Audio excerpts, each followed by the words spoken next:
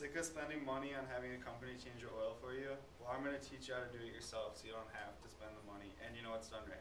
I've done several oil changes. I learned from my stepdad around Fox. He's a farmer and he does all his mechanic work himself and he's been doing oil changes for a long time, so I'm sure he taught me how to do them right. So first you'll need to talk about what you'll need.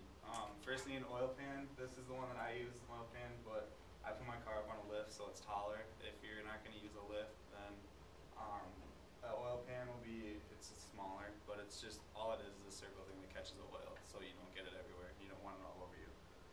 Next you need an oil filter. This is what oil filters usually look like. Sometimes they're skinnier, sometimes they're thicker, but that's what they generally look like. I get my oil filters at Walmart and they have little computer devices that type in the year, make of your car, and then it'll tell you what oil filter to get. So next you need to get oil.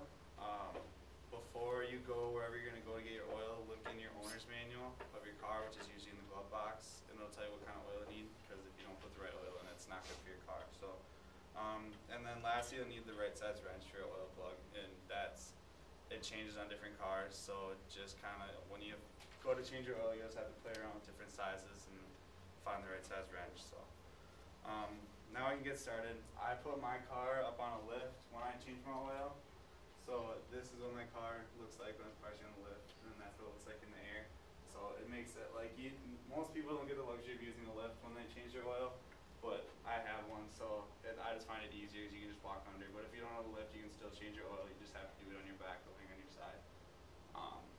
But just make sure if you do ever use a lift, somebody teaches you how to do it right, because if they don't, your car could fall on you, and that's not good for your car, and it could hurt too if you're standing under it. So. This is what the underneath of my car looks like. All it is just this is the front. This is where your engine is. This is like my two front tires or whatever. And then this is your oil and oil plug right here. And I have a zoomed in picture of it too. So this is your oil filter right here, and this is your oil plug. This is where oil drains out. Once you're underneath your car, you can put your wrench on your oil plug right here. Like again, you have to find the right size so it fits snug in your oil plug. Turn it in the counterclockwise motion until oil starts coming out, but before you do that, make sure you put your oil pan underneath it, because then you'll get oil all over the floor, and that's not good.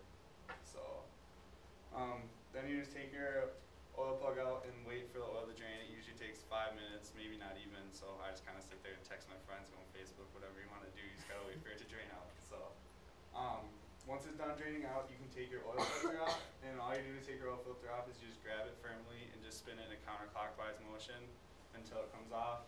Keep your oil pan underneath you when you do that, because oil might come out from your oil filter too. And then once you take it off, make sure, like this one, it's kind of hard to see, but there's a black rubber O-ring right here. Make sure that comes off with your oil filter when you take it off. Because if you don't take that off and you put your new oil filter on, it won't seal right, and then you'll leak oil everywhere, and you don't want that to happen, so you have to keep refilling your car with oil. So.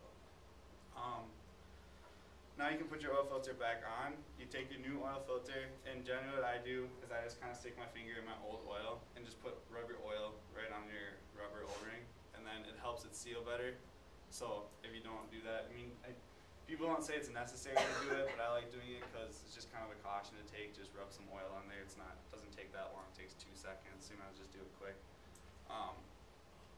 But make sure if you're going to dab your finger in your old oil, make sure it's not hot, because you can burn yourself, but it can be very hot. So just make sure you don't do that. So, and then you can put your new oil filter on. Just put it up to where your old oil filter was and just spin it in a clockwise motion, and then just go snug. Doesn't need to be really tight, because if you put it on there too tight, then you might not be able to get it off next time you want to change your oil, and then you'd have to sit there and play with it for a while, and that won't be fun. So it's just tight enough to get so it stays on there, so I need to do. Next thing, you put your oil plug back in, right here. It is the same thing, you put it back where it was before, and you spin it in a clockwise motion until it's snug. Doesn't have to be tight, once again, just snug so it stays on there. Now that you have put your new oil filter in and drained out your oil, you're ready to put your oil in. To put your oil in, you have to pop your hood, and the latch to pop your hood is in different places on cars. Mine is right here, but they're generally by your feet in your car or whatever, underneath your steering wheel. They're all in different places. You just have to look around for a little bit. And then once you push the latch, then you have to unlatch your hood. So your hood will be down right now. This isn't showing it up, but your hood will be down right now. And then this is holding your hood from being able to pull it up. So you have to move that out of the way. So you have to reach underneath your hood, and you have to lift up right there, and then it moves the latch out of the way, and then you can lift your hood up. So once your hood is up, this is what your engine looks like. Well, it'll be different on different cars, but this is what mine looks like. This is where you want to put your oil in right here. It usually says engine oil right here. They all usually say engine oil, so it's pretty easy to find. All you have to do is just grab that and turn it in counterclockwise motion, take it off, and then once you take it off, with your oil in, I usually use a funnel, and that's what it looks like. It's just something, so it's really hard to pour your oil in here, like just in this without using a funnel, and you don't want to spill your oil everywhere. So use a funnel, just pour however many quarts your car needs. My car takes 5 quarts of oil, and I mean some cars are different. I know my friend's takes 4.5 quarts of oil. I mean, you have to look in your owner's manual, and it'll tell you how much it takes. And then you pour all your oil in there, and then once you're done pouring your oil in there, then you can just put your cap back on right here, and then your oil is changed. But make sure after you do change your oil, make sure that you don't just start your car and drive away. That's not good for it. Make sure you start your car, let it run for 30 seconds or whatever, just let it sit for a little bit until it starts to idle normal. And then once you're done, once you let it idle, then you're good to drive away. Just make sure you dispose of your oil filter and everything correctly. Don't just go throw it in a ditch somewhere. So, and that's all it takes to change the oil on a car or truck. It's one of the easiest things to do mechanically on a vehicle. So if you ever want to surprise your parents on how smart you are with vehicles, then you can try this.